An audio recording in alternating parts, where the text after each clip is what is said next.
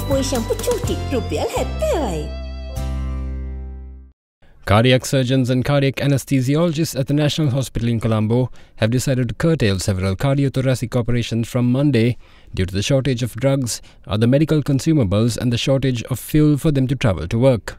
In a letter written to the Deputy Director General of the National Hospital, Dr. W.K. Vikramasinghe, on Thursday, a group of cardiac surgeons and cardiac anesthetists have claimed that fuel stations have refused to give priority to doctors and healthcare staff due to public outcries at the locations.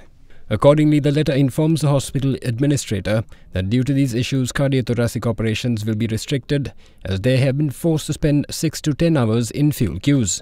The letter says that from Monday, only 2 theatres will be in operation, with each surgeon operating 2 theatre lists per week. Further, the number of junior medical officers, nurses, technical staff and junior staff will be reduced as well. They have also informed the hospital that only the most critical and urgent cases will be performed under these circumstances. Meanwhile, the All Ceylon Nurses Union warns that patients are now facing malnutrition at hospitals and the situation is increasingly becoming critical. The union adds that with hospital food having been curtailed, patients from rural areas are forced to bear the brunt of this, with them having to purchase food from outside. What food is provided to patients includes just rice and dal, with no protein in the form of eggs or meat.